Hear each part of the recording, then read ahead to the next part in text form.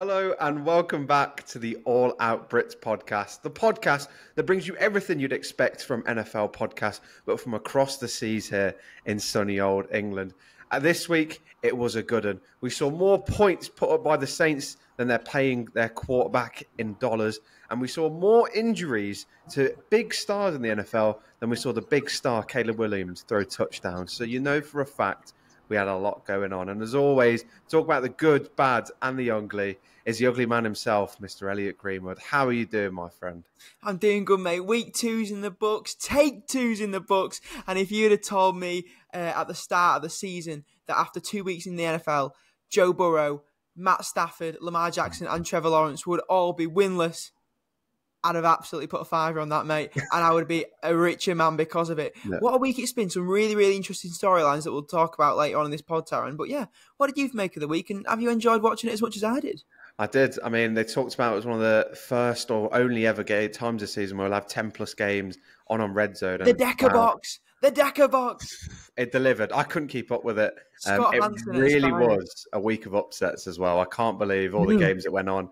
We probably will dodge a few of the games that went on and, we'll avoid it as much as possible. But it was a very, very interesting week. And that's what we want from the NFL. And that's what we expect. So shall we kick off, get straight into it? Where do you want to head? Do you want to head to Philadelphia? Do you want to head to Kansas? Where do you want to go, mate? Let's head to Philadelphia. Because let's go to Philly. For me, the story of the week was really Kirk Cousins. That final drive was so good that the NFL just put it all on the TikTok page. But they literally went, fuck it, let's put on that Kirk Cousins final drive.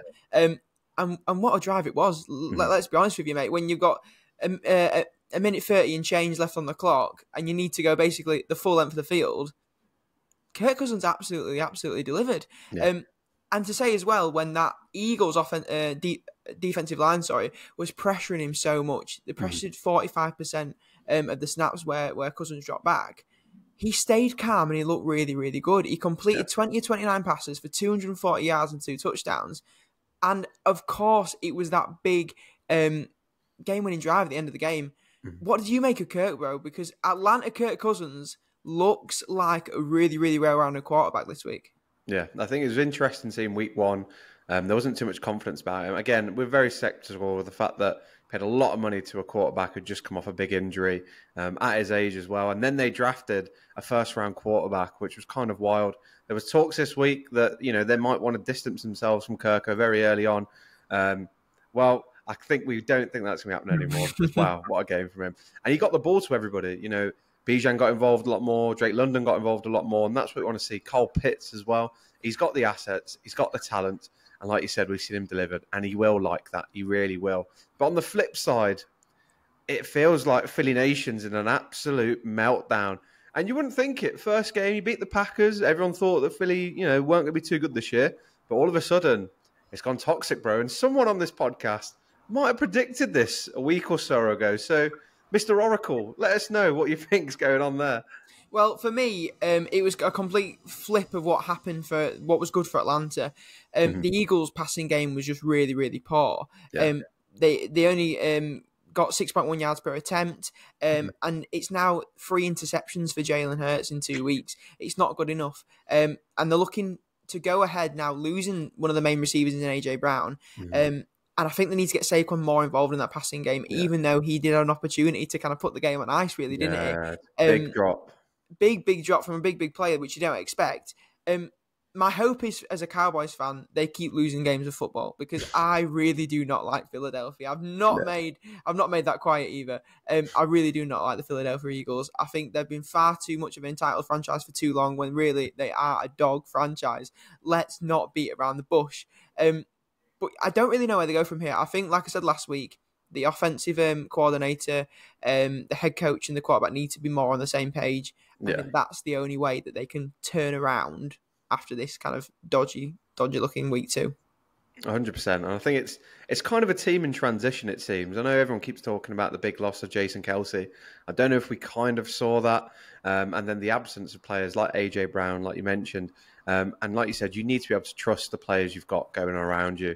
And you need them to deliver. Saquon on that 3rd and 3, that's a big play with so little time left on the clock. And that could have changed the fate of the game completely. I think their win probability was in the high 90s going late into that fourth quarter. For them to throw it away says a lot about the Philadelphia Eagles. But should we head to another team who looked like they probably had a win in their grasp, quite surprisingly, in the Cincinnati Bengals? Joey Burrow comes back, and I'll tell you what, he looks like the Joe Burrow of old for parts, but they couldn't come away with the full result. And I know a lot of the Bengals fans aren't too happy about that because Patrick Mahomes was saved again, wasn't he, Mr. Greenwood? He was. And one thing that I would say about Joe Burrow, mate, and obviously this fixture, this matchup, looked on paper like it was going to be an absolute air assault. You've got, on one hand, Joe Burrow, who really hasn't been that great of a quarterback since 2022. But obviously we know the talent that he's got and we know how good he can be. And on the other hand, of course, Patrick Mahomes, who is Patrick Mahomes. But really it was the rushing attacks and it was the ground game that kind of won the game for the Chiefs. That Chiefs O-line, for a change, absolutely dominated on the ground. They got 149 total rushing yards. And on the flip side of that, Zach Moss was very, very poor. He got 2.8 yards per attempt. Yeah. One thing I would say, though, like we mentioned, Joe Burrow, he hasn't been that guy for a couple of years now. Since kind of coming off that 2022 season where he was electric and he got them to the Super Bowl, he's been 5-8 as a starter. He's playing more like a Gardner Minshew than a Josh Allen, in my opinion. Good call. When analysts and when people who know the game look at the best quarterbacks, they go Lamar Jackson, Josh Allen, Patrick Mahomes, Joe Burrow. Joe Burrow, for me, is starting to fall out of that tier. I love Joe Burrow. I absolutely love him. But he's got elite weapons and he's not utilising them. I really think this is a make or break season for Joe Burrows because he's on a lot of money and he's not performing as a $55 million quarterback. No, I 100% agree. I think, obviously, there was a lot of talk about him struggling this year, and I think we kind of saw that in the first game. Comes back better. I think a big part of it as well is Jamar Chase only had 4 targets in the game. That is your big star. That's a man that you've played with in college. That is your go-to guy. And I think that is not what you want to be seeing, especially from someone as good as Jamar Chase. But on the flip side of it, he's got a tight end, a new addition in Mr. Mike Gesicki, who's getting crazy amounts of targets and crazy amount of yards, which on the flip side, if you look at the Chiefs, what is going on with Mahomes and Travis Kelce? He's had the lowest amount of targets, lowest amounts of yards in the first few games of the season. Let's flip it over to Kansas offense and talk about what on earth is going there at the moment. I think what we're seeing isn't kind of unique to Kansas. I think it's a kind of a broad spectrum in the league this year. The teams that have done well, the teams that have looked really, really, really good and have scored as such, are the teams that get the ground game going. I think we're moving away from an era in the league which is a pass-heavy air attack, and we're going towards more of a rushing attack, ground game sort of variant. And that shows in the past few years, the average passing yards per game has come down. Even though the NFL and Roger Goodell has put friendly rules in place to kind of maximise quarterbacks and the air attack, it seems that to be successful now, you have to be able to run the ball. And really, those teams that can run the ball are scoring big, big points. So I think we're going to see more of this. We're going to ask more questions. But looking forward for the Chiefs, Isaiah Pacheco is going to be out for a few weeks as well. So we'll see, interestingly, how their ground game evolves with him missing from their rushing attack. Why do you think they use the ground games as much? I feel like it's this sense of jeopardy. Like we talked about INTs before, and you've talked about Jalen Hurts, for example. INTs can really cost games. Do you reckon that part of it is, if you run the ball, maybe the worst you can come away with is a fumble, maybe some negative yards. But normally when there is a fumble, it stops dead on the spot because players are pretty much all around it. Whereas an INT, it could be 20, 30 yards down the field and they run it 60 yards back to your end. Do you reckon that's kind of part of this mentality of running the ball forward? With the Niners, for example, they're really focused on the ground game, part of the McCaffrey edition. But even now with Jordan Mason, there's this emphasis on run the ball first and then pass if you need to, essentially. I would disagree there ever so slightly, mate. I think from what I take away from the rushing attack is the rushing attack should start your passing attack. Your rushing attack opens up the areas of the field that you'd like to throw to. If you can get more men in the box to defend the run, then it opens up more space for your big receivers in the passing game and on the outside. They're more likely to match up one-on-one. There's less likely to be zones. And if you're packing more men in the box and you've got a decent offensive line, if you break one tackle, as a rusher, you're gone. So I think we are going back to that. And one team as well that kind of, if we look at last week, who haven't had a fantastic rushing attack despite the additions that they made, is the Baltimore Ravens. And their game in Las Vegas, really. Obviously, they've added Derrick Henry into the fold, and Lamar Jackson himself is a fantastic rusher. But what is it about this season, and what is it about that game against Las Vegas where the Baltimore Ravens just haven't been getting it done? It's very surprising because I think, again, the Ravens last year were touted as probably one of the best units teams that we'd seen, and they didn't have as many assets that people probably would, recognise. They've added a few more to that, Derrick Henry, probably the biggest one that they've added in. And like you said, you'd have expected a lot more. What I saw in that Raiders game is what I saw in the AFC Championship game, where as soon as people get onto Lamar, as soon as that pass rush comes, as soon as that front comes, he just struggles, and it just seems like he panics. And you wouldn't think that someone as composed as him, as skilled as he is, the ability he has with his legs, that he would panic, but he does. And Crosby just had an absolute day against him. He does against most quarterbacks. But last year, it was Chris Jones that had the exact same sort of day out again. I don't know whether it's, the playbook, if they're, trying to sort of learn things, but going 0-2 and going 0-2 with the Raiders being that second result is kind of harsh, because we know that the Raiders still learning, still evolving. But on the flip side of that, the Raiders were absolutely unbelievable to get the result that they did in the end. Davante Adams looks like Davante Adams again. And Gardner Minshew's looking like Lamar, and Lamar's looking like Gardner Minshew. Yeah, literally, bro. And I think as well, Minshew Mania's returned. I really do think that. One thing that I think did cost Baltimore was penalties. They gave up 11 penalties in that game for 109 yards. 109 yards is usually a fantastic game for a receiver or a running back. You don't want the refs to be responsible for 109 yards or taken away. But on the flip side of that, you mentioned Davante Adams and Gardner Minshew. I thought Brock Bowers as well. The rookie tight end was absolutely fantastic. And those two, really, Davante Adams and Brock Bowers, 208 yards together and a touchdown. 10 first down receptions as well between them. Good time to be a Raider. And we've not had much time. We've not said that very often. We have not said that very often, but it looks like a good time to be a Raider in Las Vegas. It really does. And we forget about the Jimmy Garoppolo era because the Raiders are enjoying themselves now and they're having a good old time with Minshew at the helm. You mentioned Brock Bowers there. I feel like it's a perfect segue into a bit of our fantasy talk, because I had Brock Bowers and dropped him after week 1. Oh, wow. And now it's looking like a bit of a bad idea. Elliot, how did you get on this week in fantasy? I had to turn it around. I had to, after the week that I had last week, losing to yourself, Saren, I went away and I looked at my team, really. I looked deep into it and I thought, what do I need? What do I need to pick up? And defensively, I thought, any team that are playing either the Carolina Panthers or the New York Giants is a good team to pick up defensively. But I think running backs, like I mentioned, running backs are going to win you leagues this season. We've seen your big-time wide receivers are no longer getting the big points that they got last season. Tyreek Hill's had a drop-off. CeeDee Lamb's had a bit of a drop-off. But running backs are the way to go. I got J.K. Dobbins as well on the waiver wire. And again, 20 points off him. That's back-to-back 20-point weeks. And those Los Angeles Chargers look like a really, really good team. But yeah, I got the win by 60 points. Yeah. I assume that you probably did the same thing as well, Tyron, going off last week where you bet down at the projected Super Bowl winner. How was your victory this week? It didn't come, unfortunately. I think Amazon must have lost it in transit, to be honest with you. But yeah, I think I've got a bit of a bad problem where I leave somebody out and they have an absolute whopping game. Alvin Kamara, 44 points against the Cowboys, was sat on my bench having the time of his life with a cup of tea. And I think it probably just cost me in the end. It didn't help that Tua obviously had a bit of a concussion. Tyreek didn't really have much of a look in after that. But I think overall I agree with you.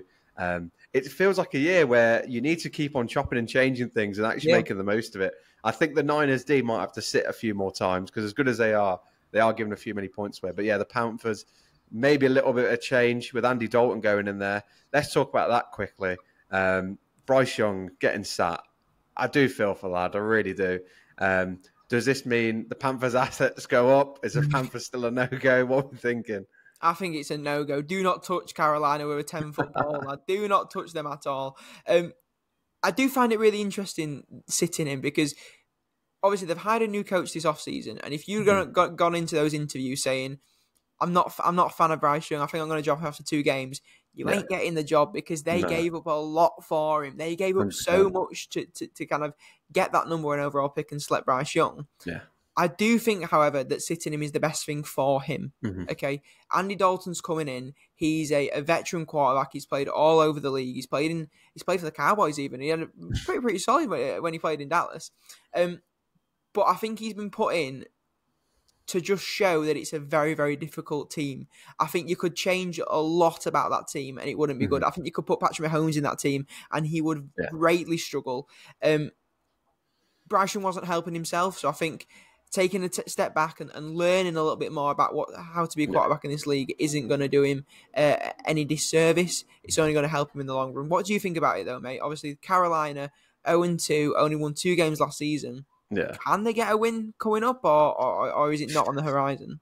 I think it's one of those where, I really do feel for the lad. I've said it about 1 million times, but it must be really tough going to an organisation that pretty much had everything going for them. Not too long ago, they had some serious players, Cam Newton days, even McCaffrey. They had a serious unit built. And over the last few years, it's been slowly but slowly picked apart. And Bryce Young's come in. I think there was so much talk about him and there were so many different things that have just got on top of him. CJ Stroud having a really big year last year really didn't help him. And I think CJ Stroud, again, just such a mature quarterback. And when you look around the league and you see all these quarterbacks coming in, especially the ones that drafted in Bryce Young's year, and they're performing and you aren't, you can't get away with it. You really can't. And I think, unfortunately, he has been found out. I think they will get a few wins like they did last year, some very, very close ones. But I agree with you, probably the best time for him to get sat. I think most likely he'll come in a few games later on in the season. But like you said, I think it'll be a good showing to see how this Panthers offense copes without Bryce Young in it. Definitely, mate. And let's look forward to next week at 2 quarterbacks that we know are not going to get benched whatsoever. And that is Kyler Murray with the Cardinals and Jared Goff with the Detroit Lions. I think that's going to be one of the games of the week. I really, really do. And 2 kind of teams where it could really go either way their seasons this year. Obviously, the Cardinals coming off a pretty poor season last year, but they've started looking really, really good. Kyler Murray has started absolutely electric. His passer rating, Taron, is just over 122. He's thrown 4 touchdowns and no interceptions. How much has he impressed the first couple of games this season?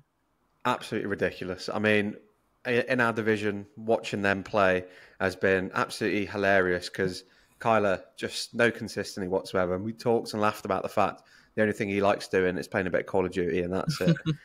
But this year, he's put the controller down. He's probably played a bit more Madden in the time that he's had off, and he feels like he understands the game a bit more. And he is dangerous. People are talking about Jaden Daniels being dangerous as a dual threat. This is the dual threat. This guy, we talked again about Ravens and Lamar and having everything, but still not looking composed. I honestly think that you could send everyone running at, Kyler Murray and somehow he'd find a way through. And that's what he did against the Rams. And to be putting up that many points in the first quarter, ridiculous. Against his division rivals, they look like a serious unit. Marvin Harrison got involved. Trey McBride got involved as well. I love the attitude of Marvin Harrison saying, Kyler had like 3 incompletions and there were 3 to me. That's on me. I love that. That's what you want. You want perfect games. You want perfect players. I think this is going to be an absolute crazy matchup. But on the flip side of it, Jared Goff, he was very, very lucky. He's really struggled this season, hasn't he, bro? Yeah, I think he's struggling without, I don't know, Laporta's not really getting involved as much. I know they've looked for Jameson Williams downfield, but throwing that many interceptions against that Tampa defense, I know they're good, but yeah, like you said, he doesn't look too great. What do you reckon, Jared Goff this year? I think it's going to be hard for him to replicate what he did last year for Detroit. He was like the talisman. He was Batman. He was coming back. He was saving his city. But he started very, very poor this season. He's thrown 1 touchdown and 3 interceptions, like you mentioned, and he's got a rating of below 70. And it is looking like Amon-Ra St. Brown's going to play, but he is questionable with that ankle injury. So obviously for Detroit fans, hopefully he does play. But Goff really does need to get it going, and I think he needs to get that ground game running. I do think it's going to be which quarterback performs better on the day. I think Kyler Murray's so much fun to watch. I'm going to start him in fantasy this week as well, bro. It's a good idea. I can see him getting some mad points. He just looks like, you mentioned he looks like he's playing Madden. He genuinely looks like someone's controlling him on the pitch, doing all the little juke moves and the spin moves. He just looks like he's having fun playing the game. And that's something that's really, really nice to see. And I think what's nice as well is they've backed him. You know, there was so much talk about them drafting, you know, an elite quarterback. And there was so much talk. Again, we didn't know whether they were going to pick a receiver, whether they were going to pick quarterback. So to back him after all his injuries and his inconsistencies, he's come back and delivered. And if they can have a really solid year, with it looking like the Rams, their division rivals, not looking too great, I think it's a very competitive division. Should we talk about the Rams as well? Let's talk about that division matchup. Yeah, let's talk about the Niners-Rams, bro. Big game for you. Obviously, the 49ers coming off that loss against the arch nemesis in Sam Darnold. What did you make of that game? What happened in that game that needs changing going forwards? And how do you see this one going against the Rams? I didn't want you to mention it, but you mentioned it. So, you know, absolute horror. Again, when you have assets, when you have players, you have to get them involved with every single franchise. And I don't think Shanahan called a pretty good game, to be honest with you. I think some of the decisions, some of just the ideas that he had, you know, the big one I look at is the drive that, you know, Purdy put together at the end. You know, Jordan Mason could have easily bought us a yard, and somehow he decides to play a screen to Debo. You know, just was not clever whatsoever. Now Debo's out for a bit. You know, it's a bit of a mess, to be honest with you. I thought defensively, Fred Warner, I've never seen someone, you know, make the plays that he did. He did not deserve good. He's so good, isn't he? Ridiculous, absolutely ridiculous. And I don't think people realise how ridiculous it is. Like, I couldn't believe it. But you can tell there's some rookies in that defense. You can tell that it's still gelling together, you know, new defensive coordinators.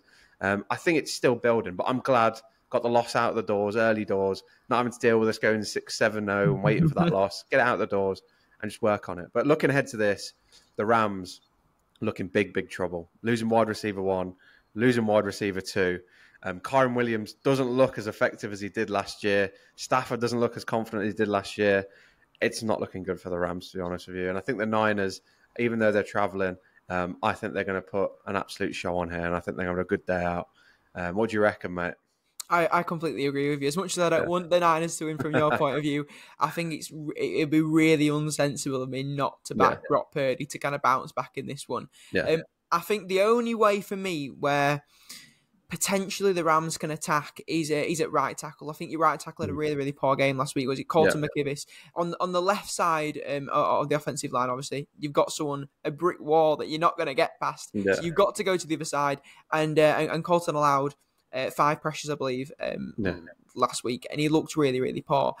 So I do think if they're going to attack anywhere, that's where they need to attack. 100%. But that's it, because I think that Niners defense is so good, like you said. Yeah. Fred Warner looks an absolute animal.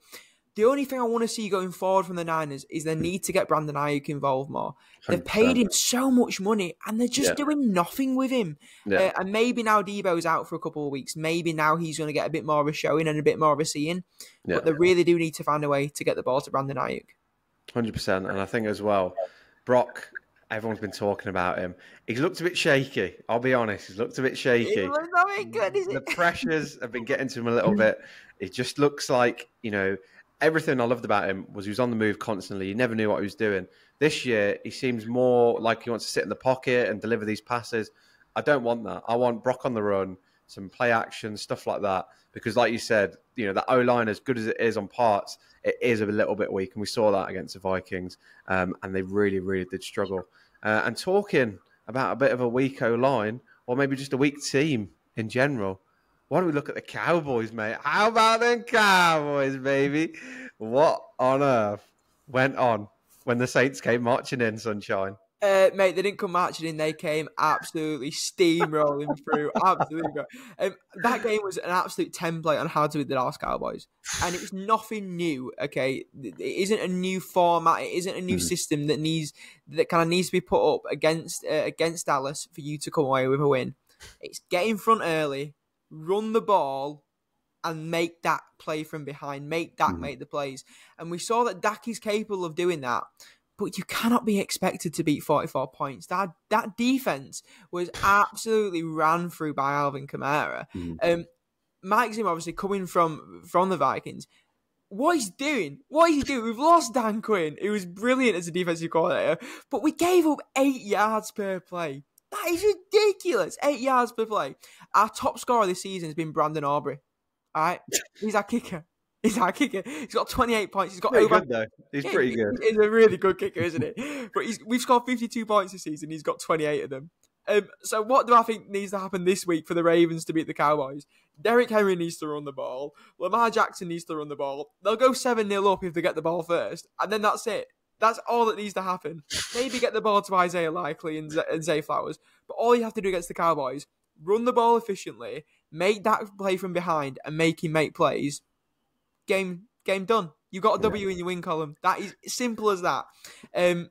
Yeah, I don't know what else. It's not what you want from your £260 million quarterback, is it? It's not exactly the way that I thought he'd start off his new contract. But again, it's another good opportunity to, if he can beat Lamar Jackson. If Lamar Jackson goes 0-3 as well, this is one thing. There is a real possibility that Dallas can win that game. It is not out of the question. Because as good as that Ravens defense is, it's looked quite weak this season, bro. It hasn't looked as good as it did like last season. So I think if Dak can find a way to get the ball to CD, Jalen Tolbert's turned up to be a bit more of a number 2, along with Brandon Cooks. Hopefully Jake Ferguson's back instead of Luke Shoemaker as well to make some plays. And if you can get the ball to those players, maybe establish a little bit with Zeke on the floor, there's a chance. But I do think the Ravens take the W in this one. What do you think, mate?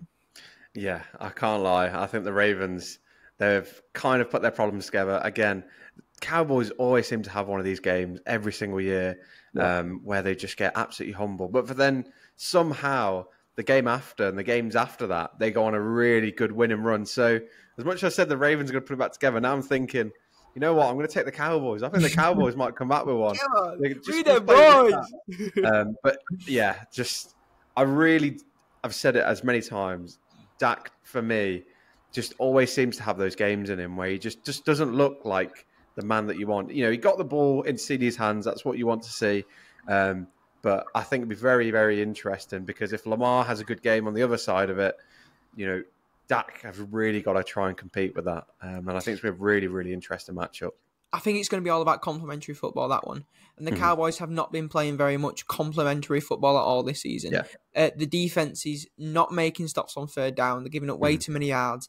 And the offense is often having really short drives and not giving the defense time to rest.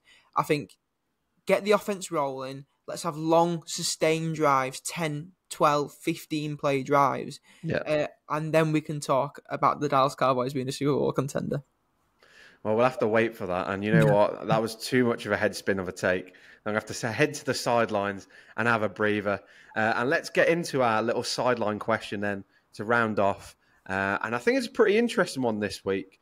Now, the sideline question is about ops and squads. Now, me and Mr. Greenwood here are known to have a scuffle, you know, a verbal argument from time to time. But I tell you what, it'd be very interesting to see what would happen in the case of if we were, you know, at war, at beef with each other, and who we would have in our squads.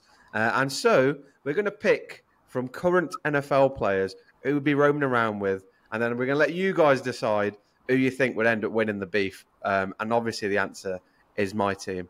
But we'll let you run. Elliot, give us a few ideas. Who you're thinking? Who would you want to pick? I'll let you pick 2 players that you want to run with, mate. Oh, okay. If I'm picking 2 players, I'm looking at who I'm going up against. I'm looking at yourself, Taryn.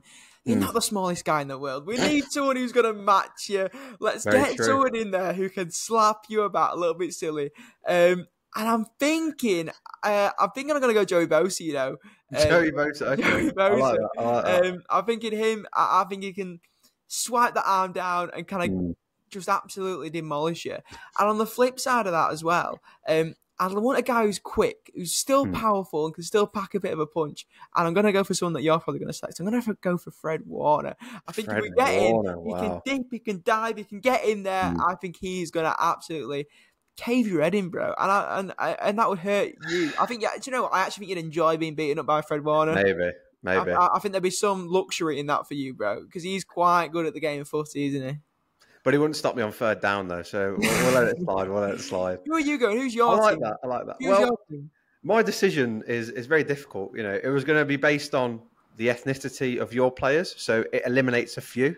As well, in the NFL, there's a few players with a bit of previous when it comes to, you know, causing a bit of damage, causing a bit of harm. Be careful here, bro. Be careful. Oh, yeah, don't worry. We're tiptoeing. There's also a few that have done damage to their teammates as well. And so we don't want those because we want to be a unit. We want to join together. Now, you mentioned Joey. I'm going to have to bring in the grizzly bear then. Nothing better than a bit of brotherly beef. Get me Nick Bosa. I'll have him there. He's going to run riot, baby. And I tell you what, I'll take him. I'll have that. And on the other side of that, I think I'm going to go for another rusher, and I'm going to go with Max Crosby. God damn. That boy comes, and he don't stop, and he'll hit you. He's an evil man. He's an evil boy. He's a different boy. And I tell you what, I think those two are side by side. They're not as big. They aren't as big.